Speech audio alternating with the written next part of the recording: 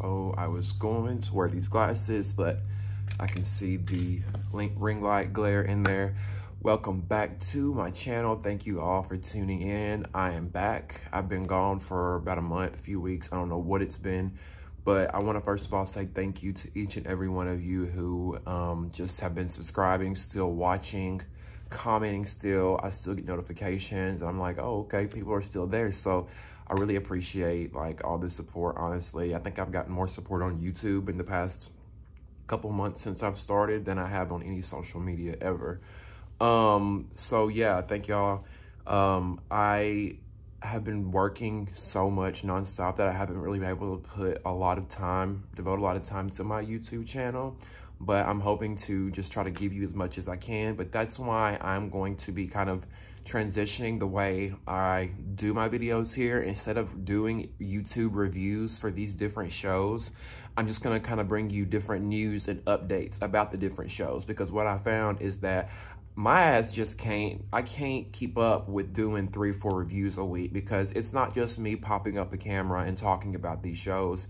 I have to sit down and watch them, pause, make notes, and then, you know, edit the video, upload it, all that different stuff, make cover art. There's a lot that goes into these different YouTube channels. And if I was one of these YouTubers who was making good money off of YouTube, best believe that would be my job. I would just be doing this every day. I would give you all the reviews you want. I would give you all what you want, but that's just not realistic right now for me. However, I'm gonna try to give you all the tea, give you the scoop on everything that's going on. And this video is gonna be about the Real Housewives all across the board. I'm not gonna try to draw it out and make it really long, but we're just gonna touch each city in the country, outside of the country. But we're going to touch each city, and I'm going to tell you what's going on, who's in, who's out, what's going on with the new season, and all that good shit. Let me know in the comments what kind of videos y'all may want to see in the future. I'll try to do reviews. Do you like the idea of different news and updates? Just let me know. I'm receptive to whatever. So we're going to start, just like if we're looking at the US map, we're just going to start up in New York. You know, if you watched this past season of New York, I even said in some videos before, I didn't do reviews for this past season because I watched like the 3/4 of it and I just couldn't get into it. I got into it. I liked it. Don't get me wrong. It wasn't that bad. However, I just it didn't keep me interested the whole time. So the past season didn't do really well with ratings. A lot of people were blaming it on new cast member Ebony K. Williams because she brought up a lot of different racial conversations that challenged some of the different white women in the group. They didn't like talking about it, and a lot of people say they didn't like watching it. Did I think she brought it up a lot on the show? Yes, but I didn't mind hearing about it some. Did I think she was like constantly bringing it up? Yes, however, that's her, and that's what she is. But I want them to give her another chance, and I want to see what she can bring in the future seasons. As of right now, New York is on a brief kind of hold, kind of like how OC and what's the other one? Atlanta. They both have kind of been on this hold while they figure out how to maneuver, who they're going to cast, what they're going to do for the next season, because the ratings in all those cities have been down. The ratings have been down across the franchise altogether, but Atlanta, OC, and New York, particularly their last season, really went down. And some of the ladies blame it on COVID, but I don't know if we could use that because, you know, all these other cities were airing during COVID and they've done well. And they just had good storylines to cling on to. Moving over to New Jersey. So a lot of the fans have been waiting for New Jersey. New Jersey is like, you know, it's one of the very beginning cities that was birthed, and a lot of people are waiting on it. They love Jersey, but they finished filming the season, but it's not going to air until February 2022, according to Jennifer Aiden.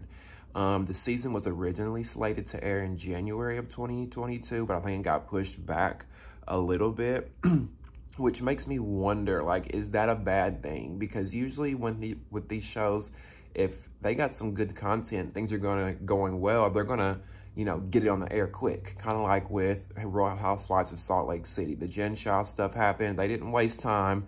They got that shit on the air.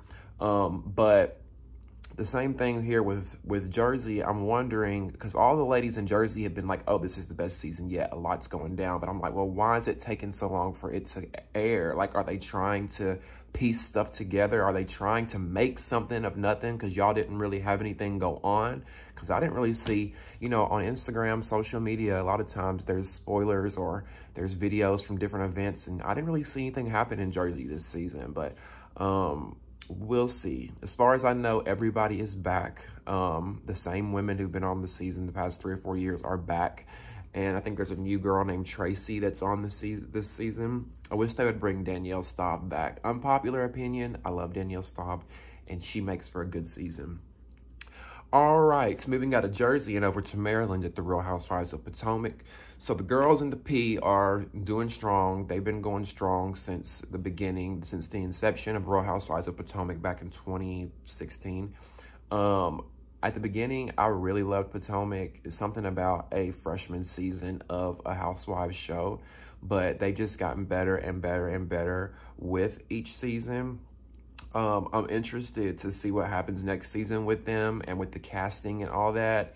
I don't think there should really be any major casting changes because they've gotten 3 new cast members in the past 2 seasons from Wendy, Mia, and Askale. So do we really need to bring anybody else in?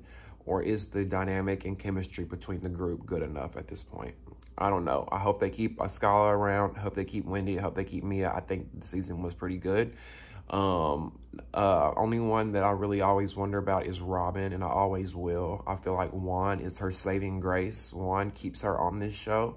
No shade, no tea. I love Robin as far as, well, I don't love her, I don't know her, but I feel like outside of the cameras, Robin would be a really cool and sweet girl. Let me just say that. But I just don't feel like she's good for this show sometimes. I feel like she just says what she thinks people want her to say. Moving on down south to the ATL. So Atlanta is a city, like I was talking about a second ago, that had a major dip in ratings. And I mean a major dip. Atlanta was going from season 6, they were getting like 4 or 5 million viewers. Then they were down to 2 million viewers like in the last few seasons. But this previous season, they dropped down to like 1 million viewers an episode, which is really bad for Atlanta, like really bad. So the Bravo executives were obviously probably scurrying through the office, like, what are we going to do?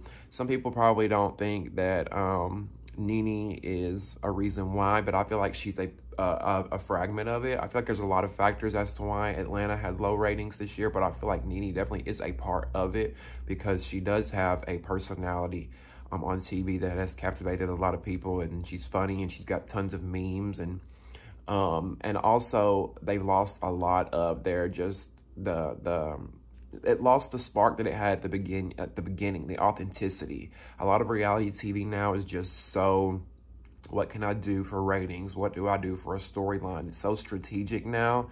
It's so outlined and planned and in these people's heads when they do it, versus like early reality where you didn't know what you were doing. They were walking on set, because even the producers at the beginning of early reality 10, 15 years ago, they didn't even really know what they were doing producing these shows. So now I feel like it's just so different, and that's why things have changed across the board with the ratings altogether. People just aren't interested in these formats like they once were because they're the same. You know, go to dinners, bring up drama, hash it out later, go on a girls trip, go to a reunion. I mean, every show has just recycled the formula and done it, and nobody's done it like Atlanta though. However, Cynthia and Portia won't be returning this season. And Cynthia, I'm glad I'm bringing this up, and I thought about it because she released a statement saying she was leaving the show because of her marriage, and she wanted to make sure her marriage remained intact. Now, Cynthia, you, I, the viewers, everyone knows that shit is not true. And how we know it's not true is because, number one, a source from Bravo released that in their contracts, they cannot say that they were fired. I believe that's what, somebody correct me if I'm wrong in the comments, but in the Housewives contracts, they cannot say that they were fired. I think that's Bravo doing damage control on their end because they don't want, I don't know. either way, Cynthia, but then some of them have also said that they were let go, but I think it was way after their contract was over and they weren't on the show anymore. But Cynthia, we all know that at the end of the day, they let you go. And I don't think it was because Cynthia was just boring, because a lot of people say she is, but Cynthia's an Alabama girl, and we ain't boring, but I love her, and I think she's had a long run on the show. But I did feel like we had really seen everything that we could see from Cynthia, because yeah, you got married to Mike, but I mean, what are we going to just watch you guys' relationship for years to come? We've seen the modeling agency. We've seen Noelle go off to college and grow up. We've seen her divorce Peter. We've seen her open businesses, all of this stuff. And also, it's costing Bravo a lot of money. They're losing ratings. This is a business, people. They're losing lots of money because the ratings have dipped. So now they're like, okay, we've lost a lot of money. Well, Cynthia's making $2.5 million. I don't know. I'm just throwing a figure out. I know Nene used to make something around that. I don't know what Cynthia makes.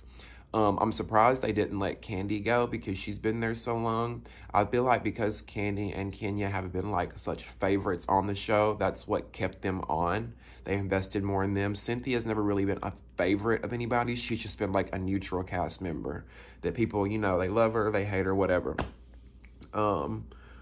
So Portia, now she said she was not returning. Now I believe Portia. That's voluntarily on her own. Bravo would have been a fool not to ask Portia to come back with her storyline with Dennis. However, what they did, I guess they negotiated with her and said, if we can't have you here, can we at least have you here and give you your own spinoff? And Portia knows going into her own spinoff that it's just going to be her and her family, and she's not going to have to worry about people coming for her marriage as much as she would if she was on Housewives. She's got a spinoff called Portia's Family Matters. There's a trailer that's came out, and you probably find it on YouTube. I'll try to post the link in the description. Marlo finally got a peach. A lot of people are excited about that. I'm excited about that because I want to see more into Marlo's life. People's like, well, we've already seen inside her life. No, we haven't. I want to see more of Marlo's townhome. I've always thought her townhome was beautiful. I want to see more of that. I want to see how she handles her nephews. I want to see more of her distant family. Maybe the sugar daddy who bought the townhome will pop through and we'll see him. I want to see all that. Marlo's got a lot, and we don't give her credit for, and I'm ready to see that. So I think it was a smart decision to finally give her a peach. And I think it was smart because they know that's what the viewers want, and that's going to bring some of those ratings back in. So I'll give you that, Bravo. Sheree is back. Another smart decision. They have not brought Sheree back for the third time now, third or fourth, if she wasn't a fan favorite and loved. Sheree is another one, kind of like Nene. She was an OG. She's got a lot of memes. She's got a lot of little one-liners. People love her. And I love watching Sheree. We've seen her through her ups. We've seen her through her downs. She's another one that has a beautiful home. I've passed by her home in Atlanta once, and you literally have to like put your head out the window to look up at Chateau Sheree. It's huge.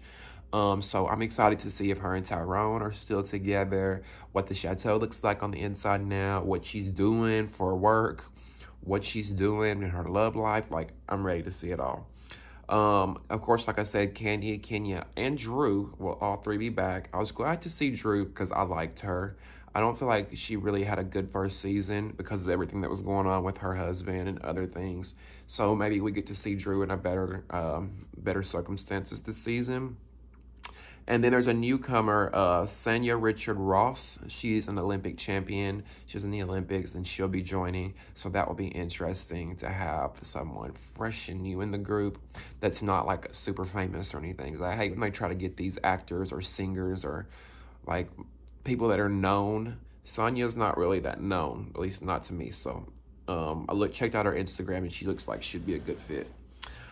Okay, moving down a little further south, are you ready to feel the rush, baby? Because Miami is back. And when I tell y'all, Miami was probably my favorite franchise, my favorite Real Housewives show city. Next to Atlanta, for me, it's like Atlanta, Miami, Dallas. Those were like my three favorite.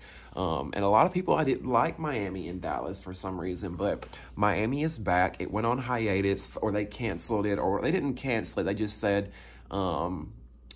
just ended Miami in 2014 after 3 seasons because they said the ratings were super low. However, the ratings that Miami was getting back then are what the ratings that the girls are getting now.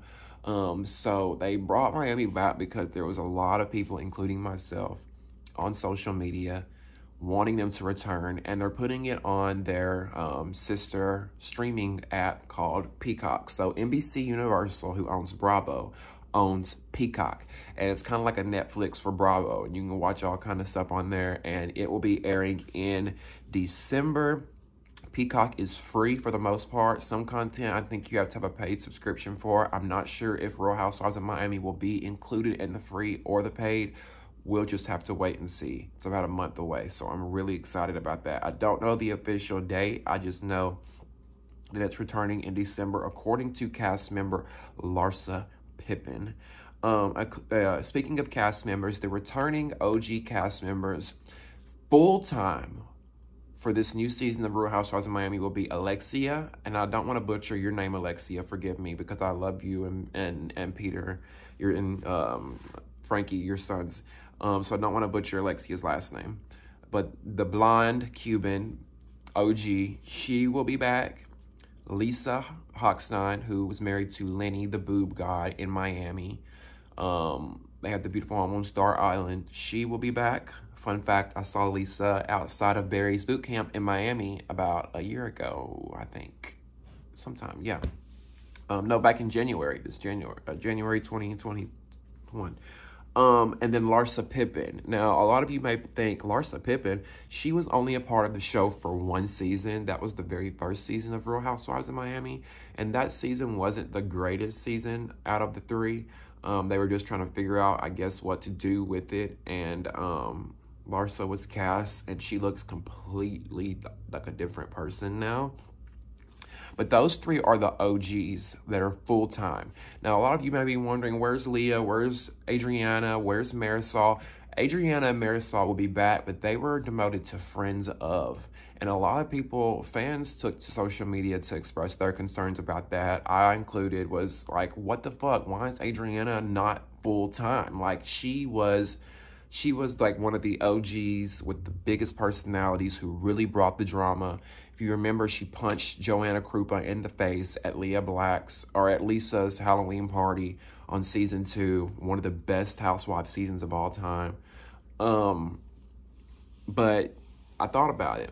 I'm like, why was Adriana demoted? And I heard, according to some sources that I've been talking to. So Marisol, I wasn't surprised that she was a friend of, because, I mean, Marisol, I loved her, but she was kind of like a Cynthia of the group. So I wasn't surprised that she was a friend, and I don't think she really has much going on in her life now that Mama Elsa unfortunately passed away. Well, Marisol did get married, so that would have been interesting to see, but how many weddings have we seen on Housewives? Who are we talking about? Adriana. So Adriana, I was like, what in the hell? So Adriana is not with Frederick anymore. You remember she was married to a guy named Frederick. She married him on the show. She's no longer with him. I think her son is now graduated high school, gone off to college. So I don't think Adriana, and from what I heard as well, had a lot going on in her life right now. She wasn't really doing anything. I think she was just shocked when they come to her and was like, hey, we're bringing the show back. Do you want to join? So I don't think she really had much going on. And if you think about it, this show was filmed about 10 years ago. So she's not the same person she was 10 years ago. She may not be the Brazilian Spitfire that we once loved, who's gonna, you got a limp penis, and scream and punch you in the face if she has to and do all that shit. She may not be doing that anymore. We don't know. We haven't seen the footage, but we'll see when the show airs maybe why she was demoted to a friend. We'll get more of an insider on that. And then Leah Black, who was like the queen of Miami, the mayor of Miami, she apparently turned it down. I think they asked her to be a part of it. She said she couldn't because she lives in LA during the time they were filming. And then they wanted her to make a cameo, and she turned it down as well because she just didn't feel like it was right. I respect that, but I'm hoping that Leah will come back next season because she was my favorite on Miami. Leah's one of my favorite housewives of all time, actually, top 5. All right, moving over a little Staying in the South, though, the Real Housewives of Dallas. If you remember, I made a video on Dallas and what really went down with that. If you want more in-depth on what's going on with Dallas, check out my previous video about the Real Housewives of Dallas. But it was officially canceled. Well, I wouldn't say canceled. Some of the wives, like Deandra, was saying that it's on hiatus. What I think is going to happen is that they're going to eventually bring it back, but put it on Peacock like they did Miami, because that show was so cheap to make. Dallas is was a really cheap show to make, and that comes straight from a source, Leanne Locken, who was on the show for seasons 1 through 4, an OG, probably the only main reason the show lasted as long as it did. I interviewed her, by the way. If you want more on Dallas as well, check out my interview with Leanne Locken that I did about a year ago. She shares a lot of behind-the-scenes juice, a lot of stuff we don't know about the show, like what they were making, all that stuff. Check out my podcast, Damien After Dark. It's on all podcasting platforms, and you can check out my interview with Leanne there. So yeah, Dallas, I think they'll be back, but not soon. I think it's going to be some years when they get the casting right again and they figure out what's really going on and how they can produce a show that the fans are going to love. I would love if they would bring Leanne and Tiffany from season 1 back, kind of bring, you know, kind of like they did Miami, bring a few of the OGs that were popular back. Honestly, Dallas, I feel like their downfall was when they brought Carrie Brittingham on in season 4. I think that's what happened. Carrie, to me, like, don't come for me. And Carrie's another one that I feel like would probably be a cool chick outside the show, but she also ruined Housewives of Dallas for me, because season 4, she came on. The intention was to take Leanne down. They did it. It worked. And Leanne did help take herself down with some of the stuff that she said, yes. But then they go into season 5 and they realize, oh, the target's gone. The villain's gone. We have nobody to fight with. And they were literally trying to pick fights. And it was so obvious on season 5 that I didn't even finish watching it. I couldn't. I think I stopped like right before the finale, or 2 episodes before the finale, because it was so bad. And I just had high hopes for it. It was such a great show, like seasons 1 through 3. And then I think after that, it got a little dark and bad. But yeah, I feel like Real Housewives of Dallas kind of imitated what happened with Miami. Miami got canceled because there was a lot of plotting. There was a lot of strategic behind-the-scenes stuff with the girls who were just trying to start fights, start dramas for rating, because they thought that's what they needed to do. And that's what happened with Dallas as well. Carrie, Deandra, it was all just bad, bad, bad. All right, moving over to Real Housewives of Salt Lake City. I was so excited for this season of Real Housewives of Salt Lake City, which y'all probably saw in previous videos. Just a second, y'all. I gotta hit this. And I've enjoyed this season of Salt Lake City thus far. They're in their 2nd season. However, I was expecting a little bit more, but I feel like Bravo hoodwinked us a little bit, because they hyped this trailer up, making you think that the season's a lot about Jen's arrest. So you think, okay, maybe the arrest is going to go down like episode 3 or 4 or in the beginning. But we've gotten to like episode 8 or 9 and they haven't even gotten to the arrest. So I feel like they hoodwinked us a little bit. They tricked us into thinking like I think they didn't have a lot of drama in the beginning. So they're like, okay, we can rely on Jen's arrest to get the viewers in, which worked.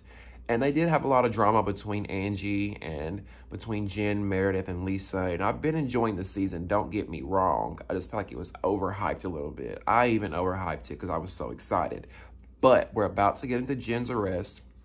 I heard from a source that the season is 20 episodes. I thought it was going to be like 12 or 13, because usually in the 2nd season, you don't get that many episodes until you can prove.